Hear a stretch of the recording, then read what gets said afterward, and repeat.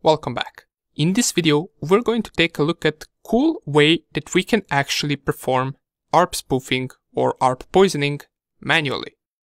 We're going to do that using a huge library that comes with Python 3, and that is called the Scapy library. Now, Scapy allows us to manipulate different networking packets, and we can also send and receive the packets as well. Now, we could do something like this with the help of a socket library, but that would be much harder. Because with the help of Scapy, we have all of the packets already predefined, and we can just craft them to our liking. Now, the same way that you can open Python inside of the terminal, you can also open Scapy inside of the terminal. And this will allow you to write the code line by line. So it will take a few seconds to open this framework, and once it opens up, you will see this Scapy banner, and then you will be able to run the commands right here. Scapy works similarly to Python, so you can use the print statements to print hello world, for example, and it will also run that code as well. However, we're not going to use it for this. We're going to use it to craft packets. For example, there are attr headers inside of a packet, and to see all of the fields that an attr header has, we can type ls and then attr. The same way we can do for the ARP packets. For example, if I type ARP inside of the brackets, it will give me all of the fields that an ARP packet has.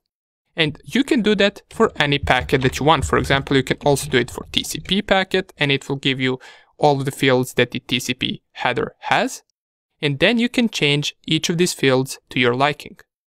But as I already mentioned, the goal for this video is for us to craft an ARP packet that will poison the ARP cache of Windows 10 machine, and that will tell our Windows 10 machine that we are the router. So how can we do that? Well, first, if you remember, we must know the MAC address of our Windows 10 machine to be able to send the ARP poisoning packet to it. Now, we're not going to cheat and check out the MAC address inside of the command prompt on Windows 10. We're going to get it using Scapy. To do that, we must send an ARP request that we request the MAC address of the Windows 10 machine. To do that, we must also send that request to the broadcast MAC address, which, if you remember, means that every machine on the network will receive that request, and then hopefully our Windows 10 machine will reply with its MAC address. So to do that, let me see if I can use clear command right here. Okay, great, I can use it. To do that, we are going to combine the attr header that we just checked out with the ARP header or the ARP packet. The reason we need the attr header is so we can specify the destination MAC field to be the broadcast MAC address. Therefore, our ARP packet will be received by anyone on the network. Let's do that. So let's create a variable called broadcast, and this variable will be equal to attr header, and the dest field, which is the destination, we can set to the broadcast MAC address, which is for everyone 6 times FF separated by 2 dots. Once you do that, you can close the brackets, and now we got our broadcast packet ready. To check out whether everything is selected correctly, we can type broadcast.show. And this will show all of the fields that we have right here. And you will notice that it will automatically set the other 2 fields. This is the MAC address of our Cal Linux machine, which is the source MAC address because we're sending the packet from our Cal Linux machine, and the destination is to who we're sending the packet. In this case, we're sending the packet to everyone. Now what we must do is we must also create the ARP layer to this packet. And to do that, we can type ls-arp first to check out all of the fields, and we want to target the Windows 10 machine because we want to get its MAC address. So what we must do is we must type the p destination to be equal to the IP address of Windows 10 machine. All the other fields will be set automatically for us, except this hardware destination field, which is the MAC address of our target, which we get from the ARP response. So to craft the ARP layer, we can type ARP layer equals and then ARP, and inside of the brackets we specify the fields that we want to use. In this case, we only specify the p destination to be equal to 192.168.1.7, or you can just specify the IP address of your target machine. Press enter, And before I explain this, I can just type arp.show to show you how the packet looks like. So it will select the hardware source to be our MAC address. It will select the P source to be our IP address. It will select the P destination to be the target's IP address, which in our case is 192.168.1.7. And the hardware destination will be empty because this is the value that we want to get back. This packet is essentially saying, who has 192.168.1.7, give me your MAC address. And to combine this packet with our broadcast layer, we can type entire underscore packet equals broadcast/ARP layer. And this will put our two layers together. If I type entire underscore packet.show, you will see we have both the Ethernet layer and the ARP layer. Only thing we must do right now is we must send this packet to our network. We can do that using SRP function, and this function takes arguments of entire packet. We can also set the timeout to be 2, and we can set the verbose to be equal to true. Now, this is not something that we want to send. We want to store the response inside of the answer, because if the Windows 10 machine answers, we will have our answer with the Windows 10's MAC address right here in this variable. We also want to only get the answers and not the unanswered packets, and we can do that by specifying right here 0 to select the first element inside of the list. Once we do that, we can press enter, and we get operation not permitted, and that could be because we are not root account. So what I'm going to do is I'm going to run this real quick as root. So I'm just going to write all of the commands that we just did, and I will get back to you as soon as I get to the SRP command.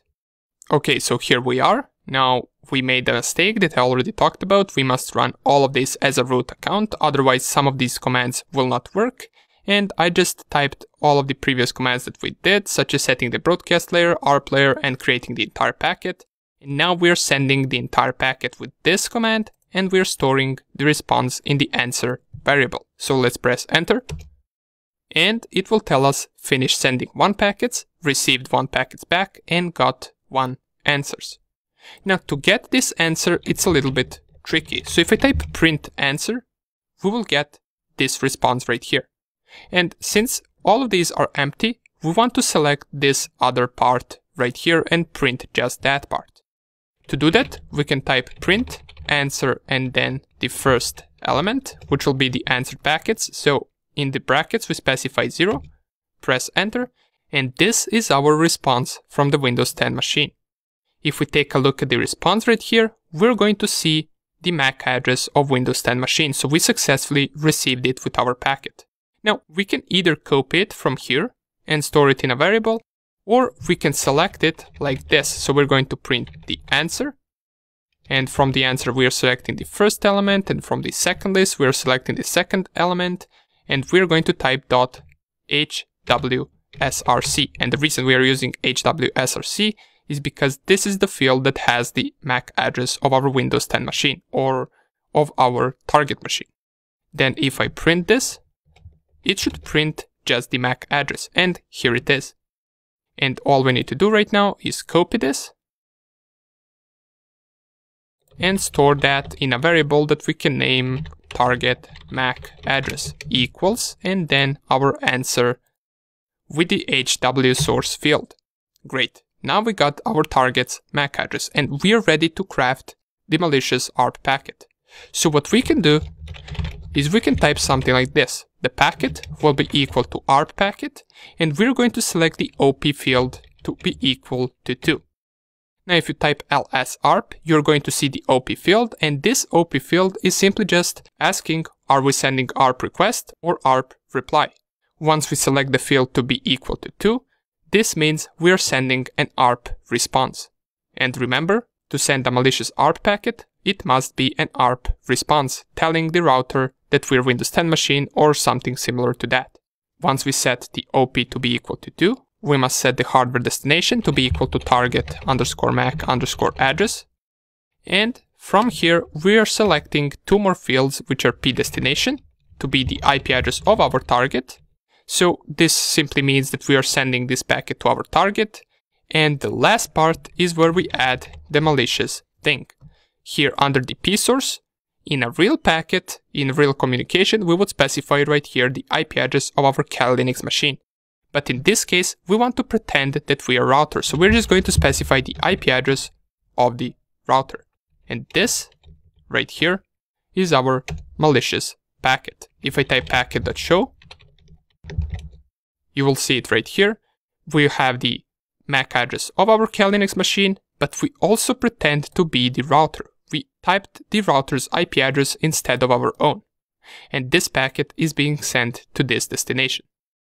Now, before I send it, I'm going to open the command prompt on my Windows 10 machine, and I'm going to run the ARP-A command from the previous video, just to see how the ARP tables are currently being set. So we can see that the router, which is in my case 192.168.1.1, has this MAC address. Our Kali Linux machine, which is 192.168.1.10, has this MAC address. And you will notice once I send this packet, this IP address, which is our Kali Linux, and the router's IP address will have the same MAC address. And that is an indication that the ARP spoofing attack is taking place at that specific time.